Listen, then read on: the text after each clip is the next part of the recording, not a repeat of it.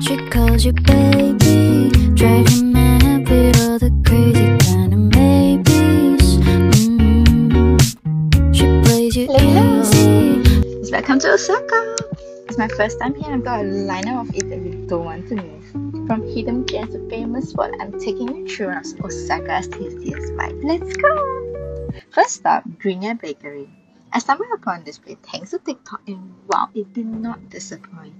I went for the berry flavor pastry and let me tell you, one bite of this and I was in pastry heaven. Just look at it. If you're a fan of those delicious surprises, do stick around because there's so much more to come. And this was such a true love. And then next up, while shopping, we spotted a Coco Ichibanya, and that's when you know I couldn't pass it up. Curry fans, this one's for you. Even though it's a classic Coco Ichibanya, you know something about having it here in Osaka kinda just hit differently. Like the curry, the vibes, the food, the ingredient, the batter. It's like having the thing from its original sauce. It wasn't fantastic, but girl, it's worth a try if nothing else came up your list.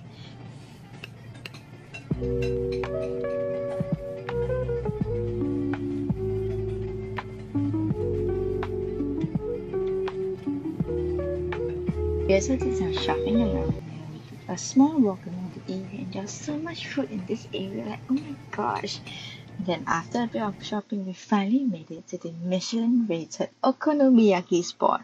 It was very crowded and there's a huge queue for it, so do come early before the queue actually gets cut off and you can't really enter the place. And here's one thing I need as a rookie master. I only ordered one serving. And seriously, please don't be like me. If you're coming here, order extra because it was so good. I tried to order like extra serving and the staff was like, oh no, you can't because there are other people waiting for the line and there are limits for per diner, which I totally agree. So next time when you're coming here, do not make this mistake. It's really so good. I instantly regret not having more. Enjoy this little part.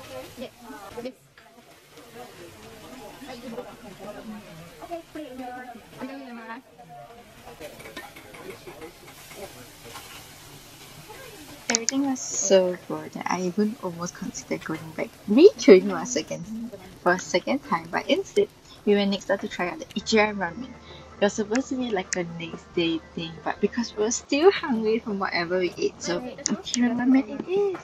There was quite a short queue and I think it was quite okay, so here's a little mini vlog.